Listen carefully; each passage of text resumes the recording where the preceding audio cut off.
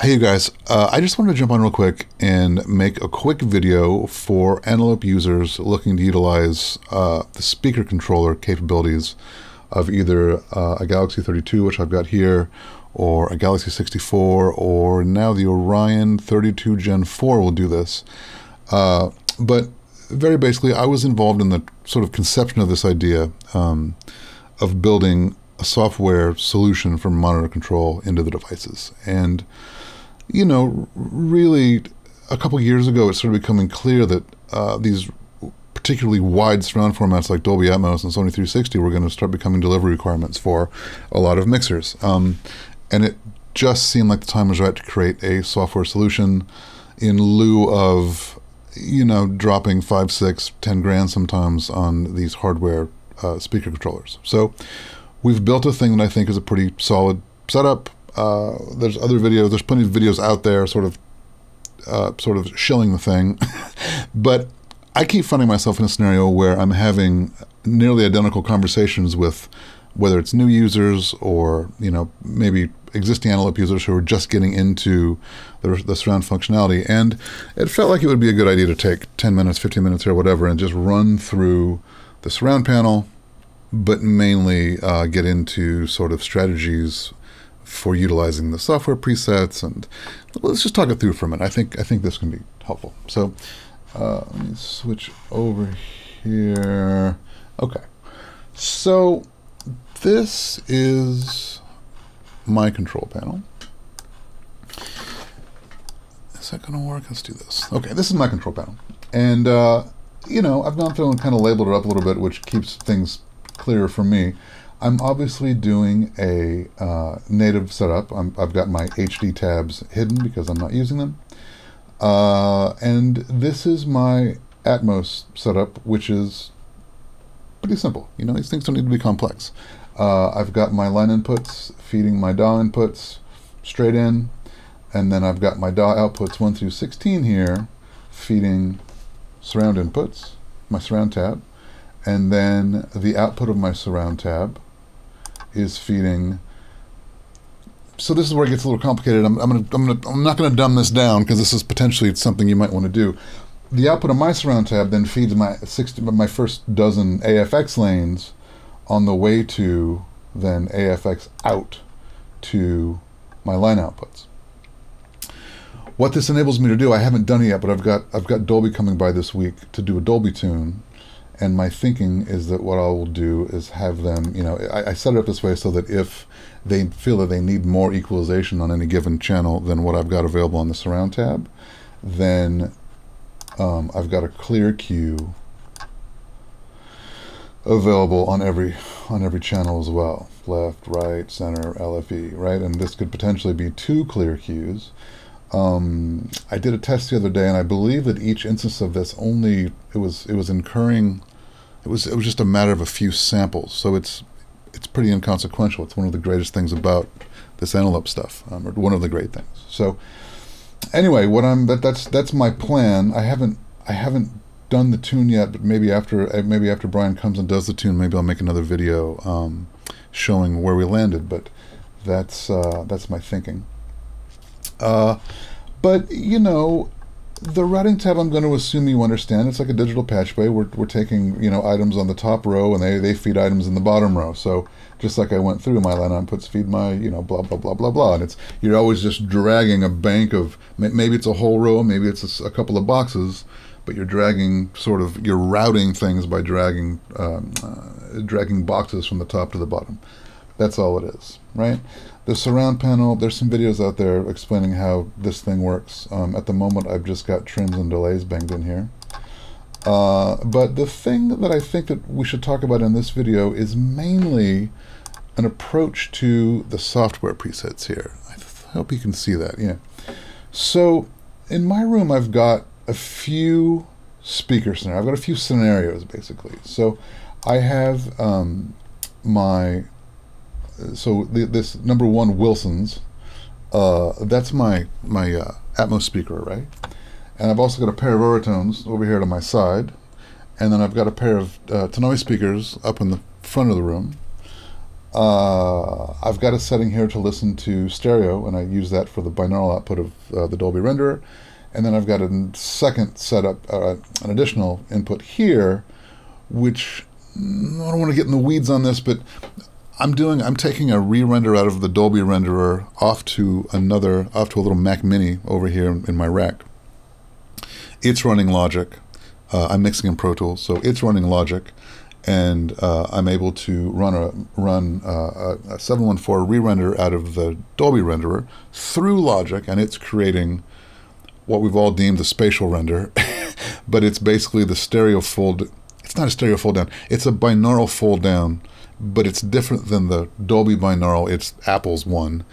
And again, without getting in the weeds, the Apple one, though, at the moment anyway, I don't know if this is going to change, but it ignores the near, mid, far binaural metadata and just sort of applies the Apple sauce, which in a way is kind of like everything's somewhere between near and mid, you know, but it's a different render, and it sounds a bit different, so it's important to be able to listen to it in real time and sort of react in your mix, make adjustments in your mix based upon all that. And, you know, as we all well know, that sort of part of the kind of balancing act we're all performing, doing these Atmos mixes at the moment, is trying to find a kind of middle ground where, you know, the speaker mix is compelling, the binaural render is compelling, and also the spatial render, or Apple's sauce, is also compelling. So it's sometimes finding a middle ground. But that aside, we're here to talk about software presets, and you know, I've got a pretty basic strategy that I've tried a few things, and I've also helped a few friends now, quite a few friends, set up their rooms with this rig. And the thing that we've landed on that I think is really effective is something like this. So what I do is I do get my setup together for sort of my most complex setup, okay? And in my case, that's my Atmos render. That's this setup we're looking at now. And I save it. There's two ways to save. I can save here in project sessions, or if I'm on the routing tab, there's also this little save button over here that's specific to the routing tab. So put a pin in that. But for my sort of, I'm going to do like an overall save that's going to be my big save, okay? And I do that as a project session. So I'm going to hit save here. And I'm going to go ahead and leave all of the attributes. The cool thing about a project session is that you've got all these different attributes that you can select or deselect into that save, right? So the point I'm trying to make, though, is I like to have one save that is all the attributes of the control panel, and I save that. I've got a folder here of all my Galaxy 32 setups. I save that as my, and I like to number them because that's how my brain works. But I save that as my, I call this 0 main Antelope setup all. Okay, and that's just my save of every single thing, every last thing. The way I've relabeled some of the boxes, every last thing is saved. Okay. Now, when I go to load that, it can take 20, 30 seconds sometimes to load all of that data. So it isn't an effective way to switch back and forth between speakers. I wouldn't want to load the all save because it just takes too long. I want to be able to switch back and forth between both sources and speakers very, very quickly. So the all save I just kind of keep in my back pocket. If anything starts going haywire, or just for my own sort of sense of well-being, I want to load that now and then and just know that I'm back to my happy null point. I've got that, right? But then for my switching, what I tend to do, because most of our switching are just going to be routing saves, right? And the cool thing in the routing tab, this other kind of peculiar save button, this kind of seemingly redundant save button over here, when I click it, it only saves routing data. So to be clear, it's no different than saving here if I went through and deselected everything, right, other than routing. It would be the same thing. But there's a nice shortcut where I can just hit save over here, and it's only a routing save. And the routing save for the switching that I'm doing, primarily that's what I want to do. Like, so let me show you what I've got going on. So this is my software preset A. And that one takes a minute. You saw it said loading for a second. It maybe took 2 seconds, or maybe a second and a half there. And that's because it's loading, not only, it's got to load these AFX lanes, it's got to load my surround data, and it's got to load routing changes. But then all my overtones, my tenoids, all these other outputs, they're simply routing changes. And these happen pretty quickly though, right? And that's because there's less attributes saved into them. They're only routing changes, and that makes them switch very quickly. So for instance, my overtones, I'm just taking my surround outputs, and those are feeding outputs 13 and 14. Those feed my overtones. Superpost the surround, sorry, I'm pointing at my MRC here, you can't see it, but you know, post my surround level, okay? Same thing with my tenoids. I can switch over to tenoids. Now I've just got surround outputs, left and right surround outputs feeding my splitter output, and the splitter output is what's feeding it's feeding a D to A converter in front of an amplifier that feeds my tenoids. I like small analog circuit paths, so I like to take a digital feed up to the front of the room. Sounds great. But that's what that is. I'm calling it CAN stereo, but that's the Dolby render. That's simply, what is it? Oh, it's left front and right front just feeding. Oh, this isn't my Dolby render. This is just a stereo headphone. But so that's just left and right front feeding outputs 1 and 2, which feed a little headphone amplifier here. And you can see that's not going through the surround pane. That's just going straight to the line outs, because I control the volume here on this little volume knob on my headphone amp. We don't need to get in the weeds about my particular setup. I'm walking you through this just to show, though, that these are some scenarios that you might come across. The idea being, though, and the thing that I kind of want to sort of bang home here and like bang into your brain hole is that, you know, this idea of an overall save as a project save here that is your whole session. I'm repeating myself. And that you just have in your back pocket, but then you utilize your software presets to sort of do the switching that you would do. Like for a long time I had a Coleman controller here. I used to have a Martin, then I had a Martin Sound 7-in-1 controller. All these speaker controllers that we all have, maybe you've got a Grace, maybe you've had this or that. All these things are just sort of sources feeding destinations, right? And in a stereo world, that's really simple. You've got a stereo source. It could be your console, or it could be a DAT machine, it could be a CD player, it could be the output of Pro Tools, whatever it is, those are your sources, feeding stereo destinations, which would maybe be a couple of 2, 3 sets of speakers.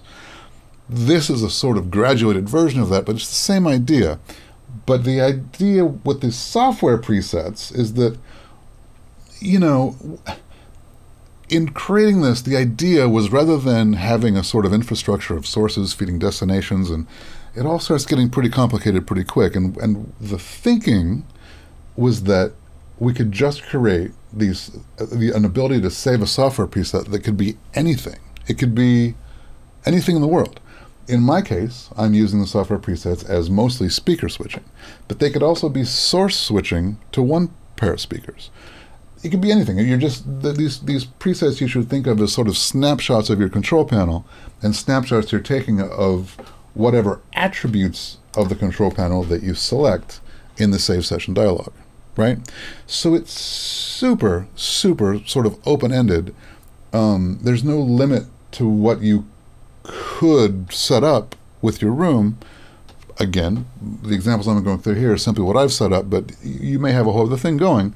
But this is the thinking, and I think that it's, you know, probably a very, very solid strategy, though, is to sort of only save one time your overall setup as your global thing, and then use these software presets for whatever source switching or speaker switching that you need to do, saving them with only the necessary attributes selected, if not even just simply a routing save, right?